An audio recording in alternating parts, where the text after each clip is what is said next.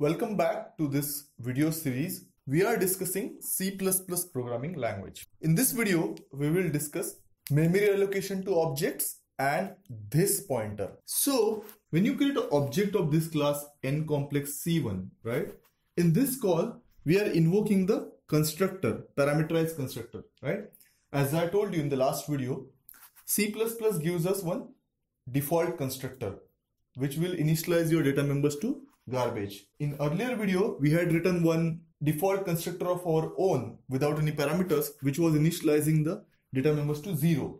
But we have removed that for now, and we have just maintained one constructor with two integer parameters, which will be used to initialize our data members, right? So when I'm creating object C1 using this parameterized constructor, right, what happens is that this 3 and 2 will be assigned to nReal and nImaginary, and we can so display it calling the display function.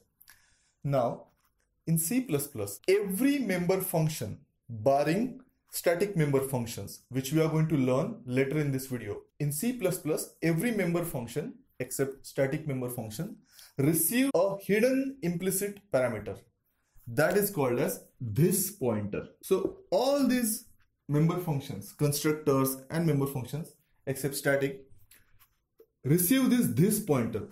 For this class nComplex, it will be of type nComplex, right? A pointer to nComplex const this. So it is a constant pointer.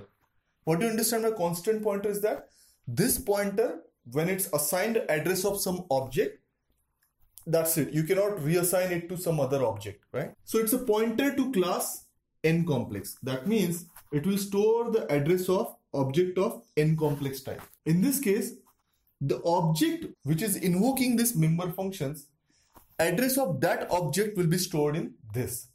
So in this case, when we are creating this object C1, right? C1 is invoking this nComplex parameterized constructor C1, right? So C1's address will be assigned to this. This is hidden. This is implicit. You don't have to mention it anywhere. It is passed to every member function implicitly.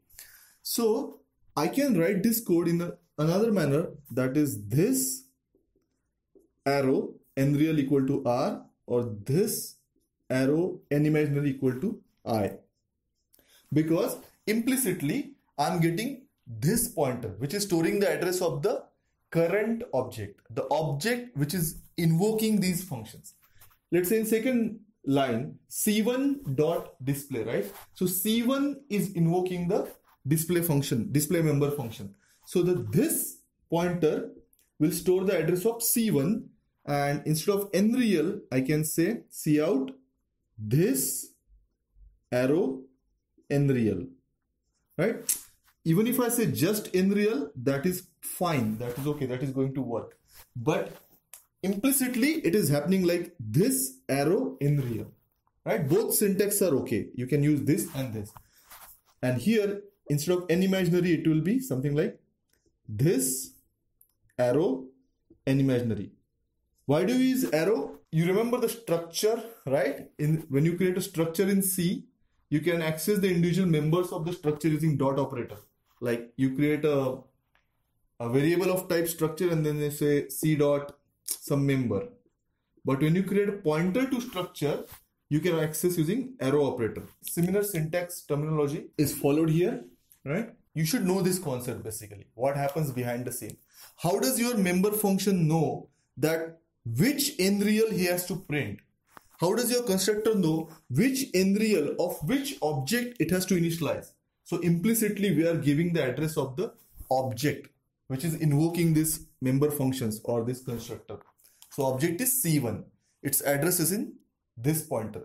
This pointer is implicitly passed to this member functions. So the actual code is something like this, right? We can also use it like this because it's implicit. It's a given. We can ignore that. We can assume that this pointer is there and we can straightforward say something like this, right? This will work, no problem. But behind the scene, it is actually this arrow nReal, right? Once we have seen this, let us also see how memory is allocated to objects of a class, right? So when you create this object C1 of nComplex class, right? The data members need to be stored in the memory somewhere. Also, the member functions of the class will reside in memory somewhere, right? So how it is done is that, let's say I create few more objects. Let's say n complex C2, 5, minus 3, and let's say n complex C3, let's say 7, 4, right? So I'm creating 3 objects, right? Now, how will the memory allocation happen for all of these objects? Is that when your program is under execution, a structure like this follows. This is called as code segment. This is called as data segment. In the data segment, you have stack, heap, and data section. Data segment is used to store variables, right? And code segment is used to store your lines of code, the actual lines of code which are executed, right? Now you have n complex class. N complex class has 2 data members, 2 instance variables, n real and n imaginary. And it has currently 2 member functions, that is display and n complex parameterized constructor. So the functions, the member functions of class will always be stored in the code segment. And they are stored once. That means there's only one copy of member functions in code segment, right? Because it's the same, right? These don't change for every object. They are same, the code is same for all the objects. So there's only one copy of member functions in code segment. For every individual object, what is different? Member functions are same for all the objects. So what is different? Difference is their data members. A copy of data members is created for each object. A separate copy of data members is created for each object. Except static members, static data members, which we are going to study next, right? So for data members, now, usually when you are creating objects like this, the objects are created on stack. So these data members will be allocated memory locations on stack. Let's say n real and n imaginary. So 3 and 2 for C1, 5 minus 3 for C2, and 7 for C3. The size of the object usually is calculated as size of its data members. So if integer occupies 4 bytes, right, size of C1 will be 8 bytes. Size of C2 will be again 8 bytes and C3 will be 8 bytes. So the size of object depends on this data members, not on its member functions, because member functions have only one copy for all the objects of the class, right? Easy enough how objects are stored in memory. Now, like any other data type, you can create objects using dynamic memory allocation, right? So let's do that. Let's create objects using dynamic memory allocation. So in that case, the syntax is little bit different. N complex class name. So when you do dynamic memory allocation, you need a pointer. So I'll create a pointer. Let's say C1 equal to new n complex 3, 4. So this is how I create my object on heap using dynamic memory allocation.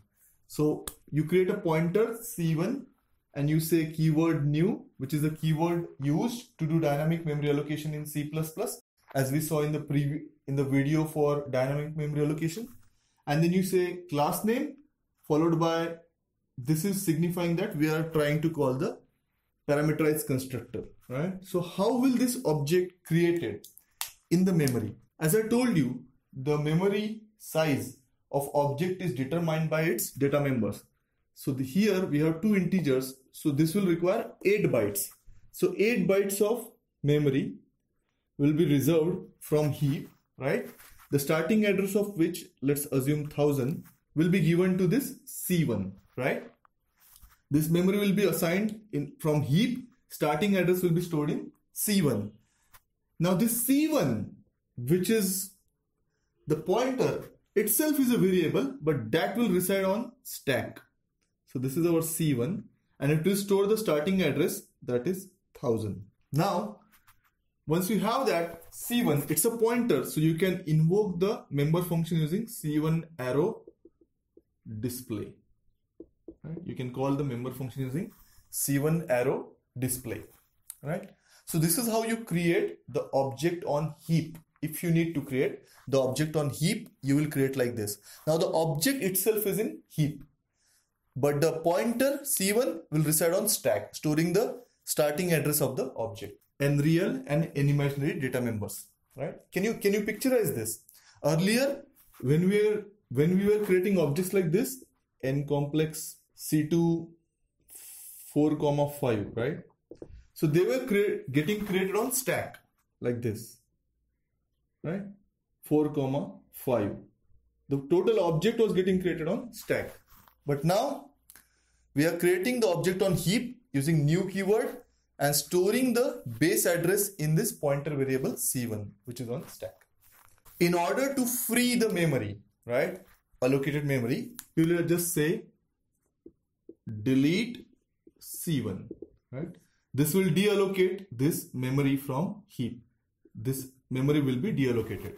You have to use delete C1, as we have learned in dynamic memory allocation video. So once you use this new keyword n complex 3, 4, the first thing that happens is a memory space required to create the object will be reserved on heap. We require 8 bytes, right? So 8 bytes will be reserved. The starting address of this memory space, let's say 1000, will be assigned to C1. So that C1 will be created on stack. It's a pointer variable, right? So that will be created on stack and it will store the value 1000 of this starting address on heap. Then the parameterized constructor of n complex, because we have mentioned this bracket and parameters. So parameterized constructor of this n complex class will be invoked, and n real and n imaginary will be initialized with value 3 and 4. So 3 and 4 will be stored in they will be initialized. Now, when you call the delete C1 operation, what happens here is that a special member function of this complex class, n complex class, which is called as destructor, is called, right? A destructor is invoked.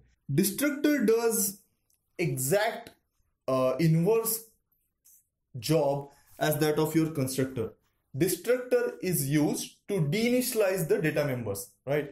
And like constructors, if you do not write destructor by yourself, C++ will give you a default destructor, right? So once you call this delete statement a default destructor, we will study destructors in details in the upcoming videos, but for now there will be a default destructor. So when you call delete, first that default destructor will be called, right? And the memory for C1 will be released. This memory that we allocated on heap will be deallocated, right? New keyword in C++ calls constructor, and delete keyword will invoke destructor. That is the thing which I want you to remember.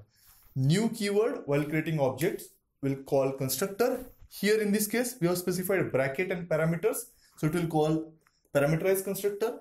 If we just said n complex, that's it. So in this case, this will have called the default constructor. Remember, C++ gives us default constructor. So it will call the default constructor, which will data members initialize it with garbage values. Similarly, delete will always first call the destructor. What is destructor? It's a special member function which is used to deinitialize the data members. We'll study that in the upcoming video. But remember that delete will call the destructor, and after that it will deallocate the memory that was allocated dynamically by new. So this is the sequence how it happens.